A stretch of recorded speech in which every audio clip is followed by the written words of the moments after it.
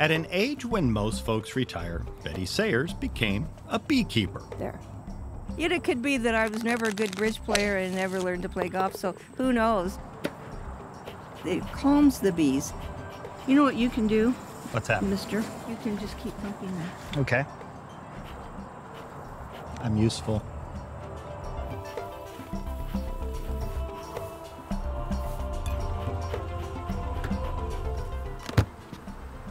What were you out here doing today?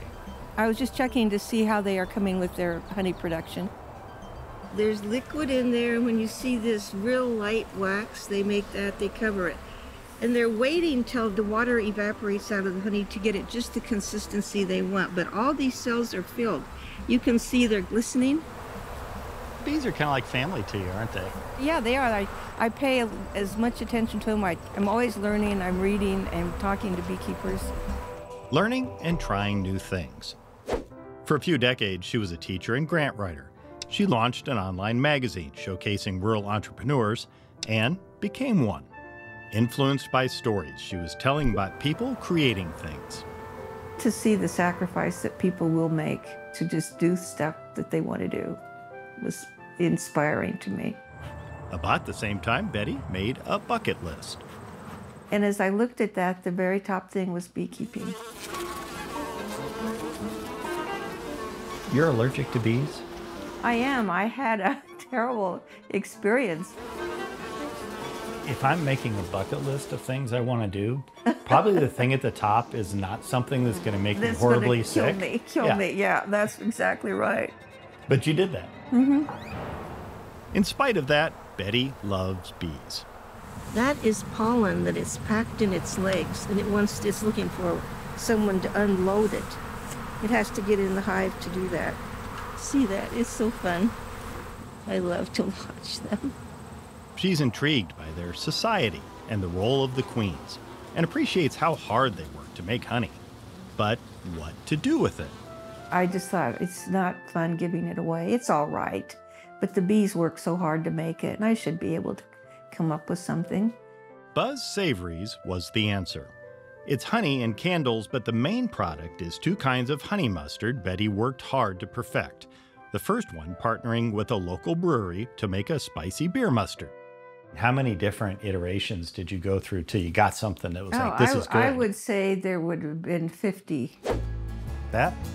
Okay. I asked Betty to show us how you make honey mustard. Then she put me to work. I truly love my cart.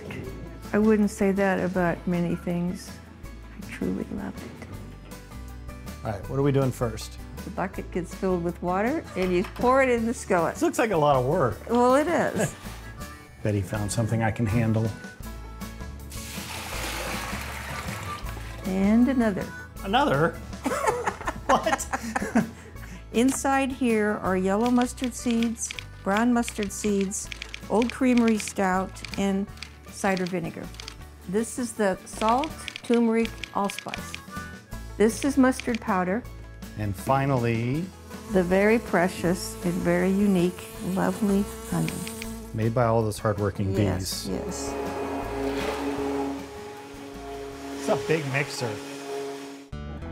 Sloppy stuff, isn't it? It is, and it has to be carefully done because if it isn't, the jars explode. I think you're kind of like a machine. I do sometimes feel that way. I wish I were more like a machine. Fun fact about bees, the females who do all the work have little tolerance for drones, the males who don't help out, which had me a little concerned.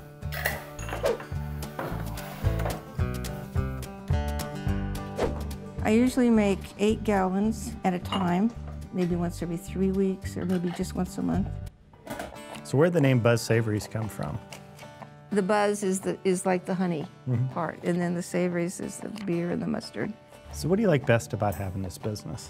I think it is that it's never finished. It's always the next thing. It's a challenge every day. Where do you get all the energy to do this? I know, it's just getting up and doing. So what do you think? Do I have a job? You do. You can be. You're just like a machine.